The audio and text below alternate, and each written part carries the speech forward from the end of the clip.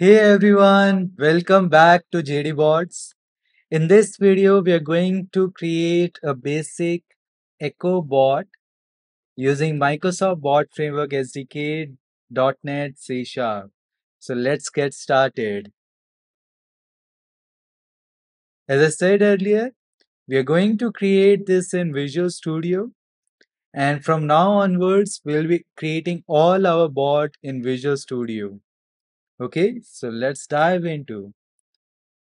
In our last video, we had installed Bot Framework SDK templates in Visual Studio, and we have a new project type category that is AI bots.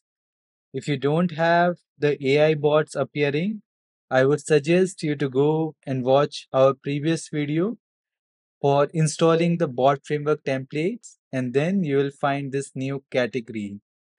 Once you select, you have 4 different templates that are available. I'll be going ahead with EchoBot template. In this, the name suggests it is .NET Core 3.1, but it is not. Microsoft has upgraded this template to .NET 6, but even though it is .NET 6, LTS will be upgrading that to .NET 8 LTS. So let's select this and go next. And I'll name this project as EchoBot. Okay. And create. After you create the project, just verify what is the .NET version this project is on. You can right click on project and click on properties, and here you can see the target framework. Currently it is pointing to .NET 6, but we'll have to point to .NET 8. So once you point that, save it, and then you will see that dependencies have this warning icon coming up. I'll right click on dependencies and manage NuGet packages. Once you do that, click on updates, select all packages so that we need to support our NuGet packages to support .NET 8. Okay, and update them. All right, so even though we upgraded our packages, the warning icon still stays. What we'll do, we'll close the project and reopen it. Now you'll not see the warning icon on the dependencies. Okay, so that's the first step. And now let's quickly run this in Visual Studio. You can click on Start without debugging, or you can also click on Control plus F5. We'll see the project structure in a moment. Once you run the project, it will open up in a web browser saying localhost colon 3978. If at all your project is running on a different port number, keep note of that port number that your project is running on. Once your project is running, open the Bot Framework emulator and click on Open Bot and enter this URL. You can find this URL here as well, http 3978/API/messages. If at all your project is running on a different port number, make sure to update this endpoint URI with the respective port number. Sometimes it can also go to 3979 as well if your 3978 is busy. Okay, once that is done, click on connect. Okay, so this is a welcome message that we got. We already saw this in VS Code in previous video. And let's say hi. As an echo bot, this is going to respond me back with the same message with the echo keyword in it. Okay, so I can just say anything and it will just respond me back with an echo.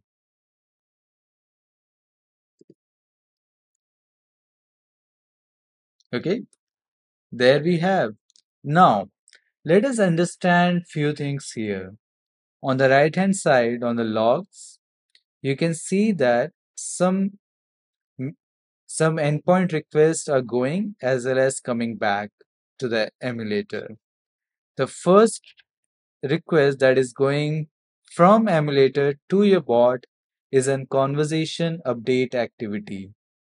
Here you can see members added. There are two parties that will be joining the conversation.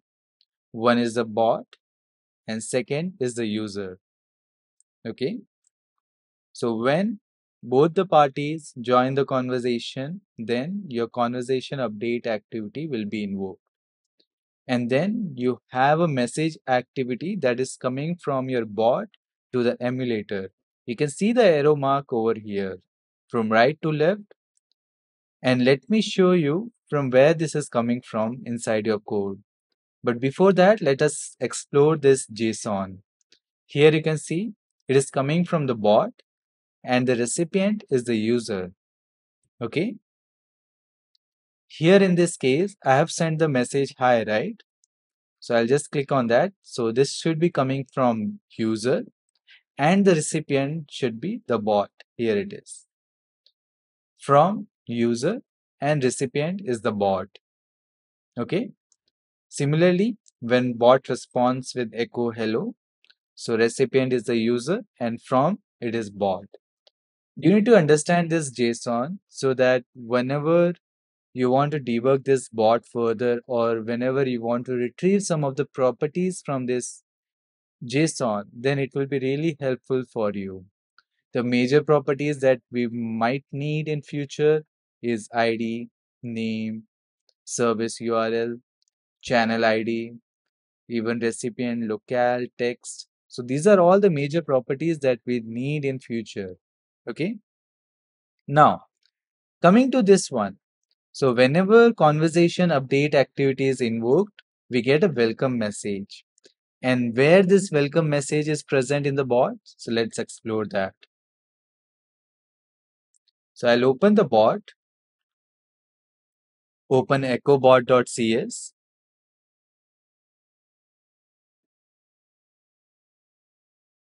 So here we have two methods. One is on message activity and another one is on members added. So these methods are overridden. That means they're part of this activity handler. Okay. So you can override these methods and implement your own functionality. So these are defined methods inside activity handler and you have overridden them with your own functionality. Okay. So when conversation update activity was invoked, the control would come inside this on members added method. Okay. And here we have the welcome text. And here we are going to send the welcome message to the user. Here there is a condition that if member ID is not equal to recipient ID. Here in this case, recipient is the bot. If member ID is not equal to the bot ID, then only we need to send the welcome message.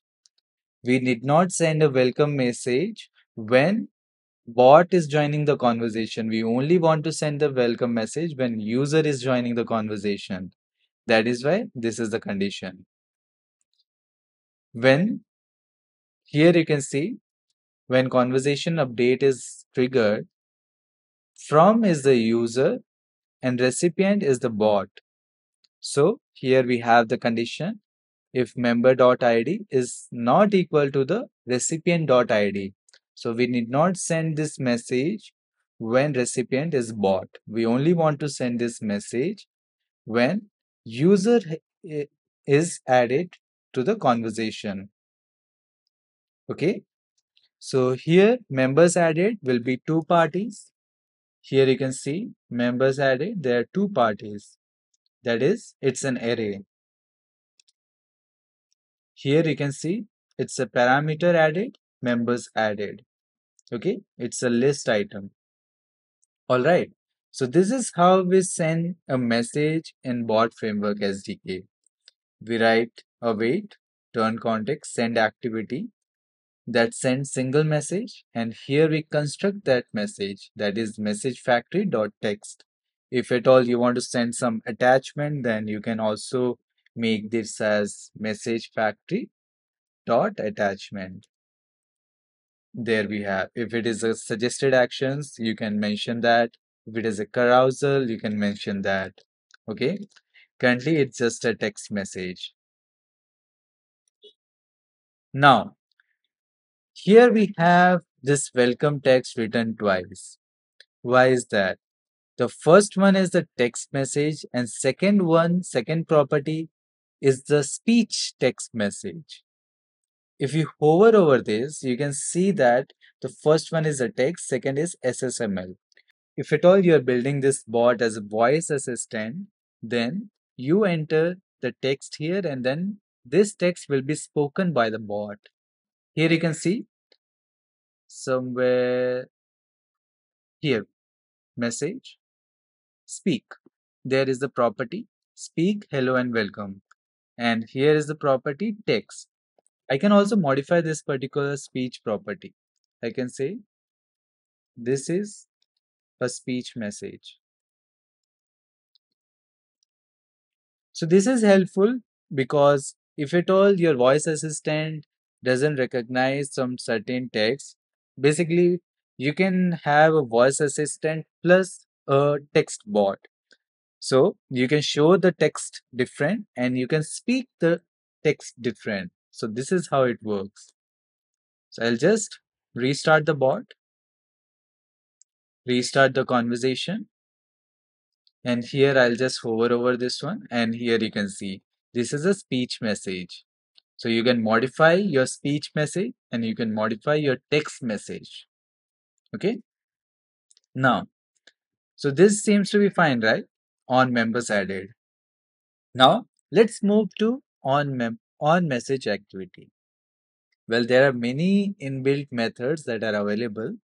In this echo bot sample, we only have two methods that we are overriding inside our echo bot class. One is on members, second is on message activity. So this on message activity will be triggered whenever a message input is received by your bot. So if I say hi, that means we are sending a message activity. Here you can see. This is going from your user to the bot. Okay. And the type is message, text is hi, and the format is plain. So this gets received here, and here we are constructing that message. Here we are appending echo bot with the message that we received from the user, and we get message here in this property, that is turn context dot activity dot text. This contains the message received by the user, and again this is the same thing. We are sending the message back to the user. It's a text message, and here we have text message and here we have speech message. Okay.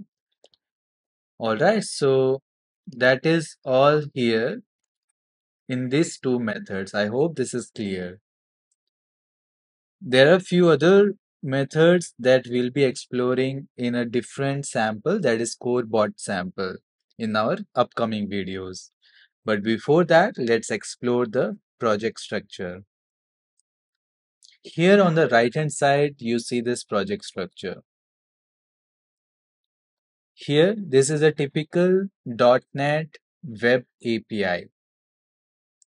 It has a controller and it starts with the project.cs. It has its dependency injections in startup.cs. It has an adapter. Okay. You can leave this deployment templates. If you want to deploy this bot using these templates, you can utilize this templates by running in Azure CLI. Okay.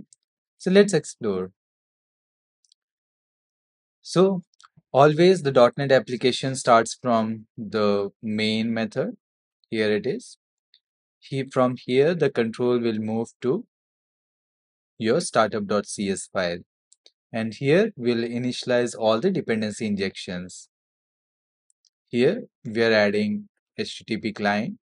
We are adding bot framework authentication. Here we are adding our adapter. Bot Framework adapter, and here we are adding our bot class. Okay, next, let's see what we have in the adapter with error handler. So this is inheriting from cloud adapter. And let's suppose if at all there is an error inside your bot, always the control will be coming up here and it will show you what is the error. Basically, it will log you, but it will send you message in the chat window. These two messages it will be sending you in the chat window. If at all you want to see the actual message in the chat window, you can just copy paste this one. Let me show you that and add it here. You can always modify these messages, and you only want to show this message when it is in development environment, then you can also add this condition here. Check if development mode. Okay. You can mention if it is a development environment, then you send this message, else you don't send this message. Okay. That is also you can add. Since I added this message, I'll be showing up in the chat window. So let me quickly show this up. So I'll just show you how that works through new.